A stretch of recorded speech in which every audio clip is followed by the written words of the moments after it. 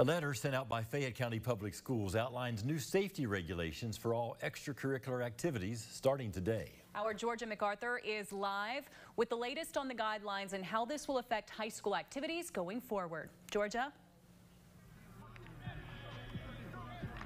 Hey, good evening, Marvin and Andrea. I spoke to the chief of high schools, and he says he feels like the guidelines are very important. And while he says he wants the fans to enjoy Friday night football, he wants them to do so safely, and they want to make sure they don't prevent any further incidents of happening on the field. They want the fans to keep their focus on the games and not in the stands. Some high school football games will now either start earlier or be moved to Saturday afternoons. Also, no elementary and middle school students can be unaccompanied during events. Fayette County Schools will now enforce a one-year ban on any student or spectator removed from an event due to unruly behavior. These behaviors will include profanity towards adults or students smoking or vaping and fighting.